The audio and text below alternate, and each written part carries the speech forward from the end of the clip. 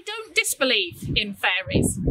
I think I'm one of those people that, I don't say they completely don't exist, but I've never seen any. So until I've met one, I think it will be, I couldn't say I wholly believe, but I quite like the idea.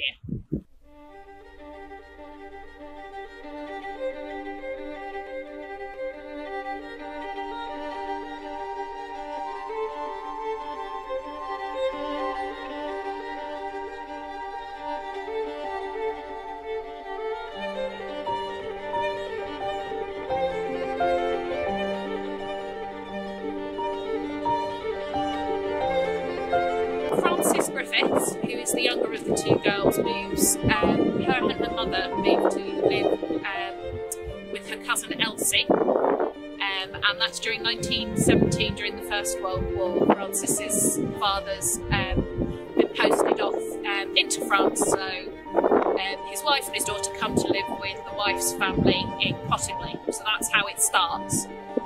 Frances is quite lonely. She's grown up in South Africa, so a bit of a change. So I think she's quite lonely, but she is very friendly with her cousin Elsie, who's 16, so 7 years older. And they explore the beck a lot and they take photos. But they're forever getting into trouble for getting their feet wet. And Frances tries to explain it by saying, oh, it's not me, it's the fairies' fault. Lend us the camera and we'll show you.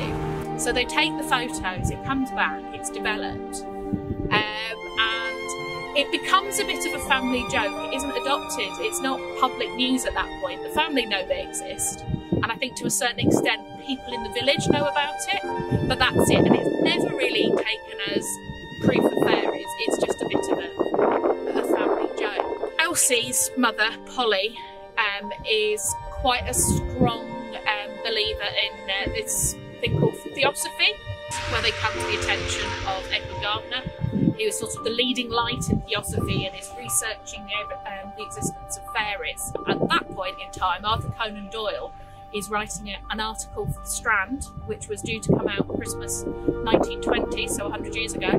Gardner does more research, they commission additional photographs. The first two photographs are published December 1920, and that's when it sort of, well, we'd call it going viral now. You know, everybody picks up on it. There's been folklore about the existence of fairies for years and years and years. I know there's ballads that talk about it. There's references all over the country, all around the district that reference this belief in fairies. So it's not enough to believe, you want proof that these things exist. And that's what the photos were seen as, was proof that they existed.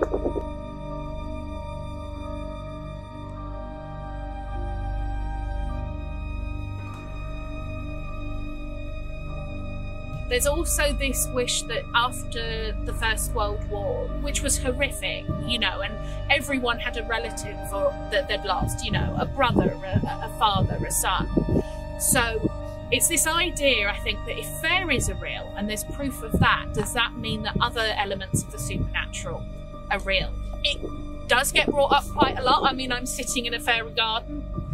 This was created with sculptures that reference the photos. It's planted up with plants that are traditionally fairy friendly.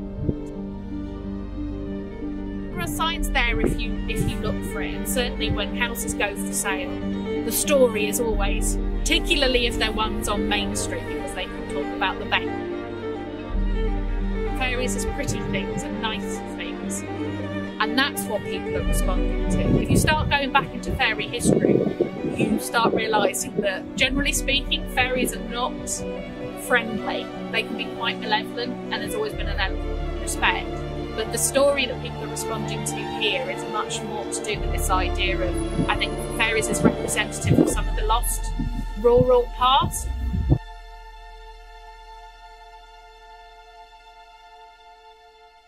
It basically boils down, and I've had this confirmed by Elsie's son, they didn't want to embarrass Conan Doyle and Gardner. They were these two eminent, well-respected men who basically pinned part of their reputation on it. Then it's more about, is it fate and how did they do it? And then of course the girls confirmed that yes, it was.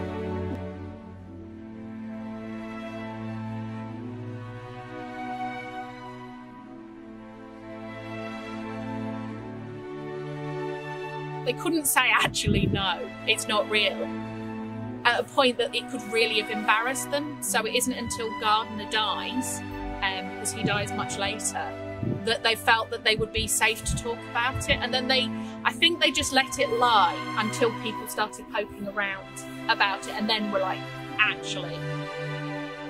Elsie was always really adamant, and she talks about how she did it. So she sketched, there are some fairies depicted in the Princess Mary gift book, and she basically enlarged them, added wings, cut them out, and they stuck them on hat pins by the back and then photographed them.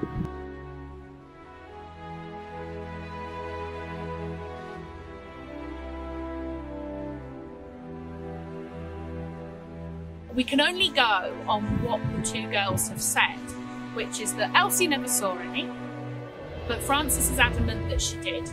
It's one of those that you just have to choose what you would like to believe.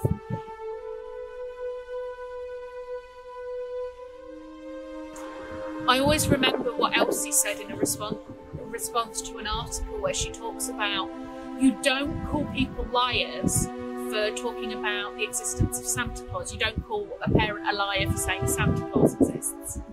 So why would you do that for fairies? And she has this wonderfully evocative phrase of, the word liar is a very harsh word for a true or an untrue fairy story.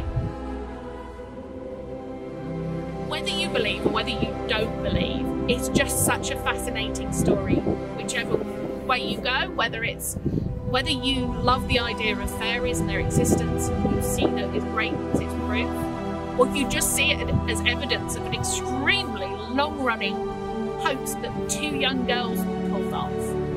It's just such a great story, and I think that's why it's lasted.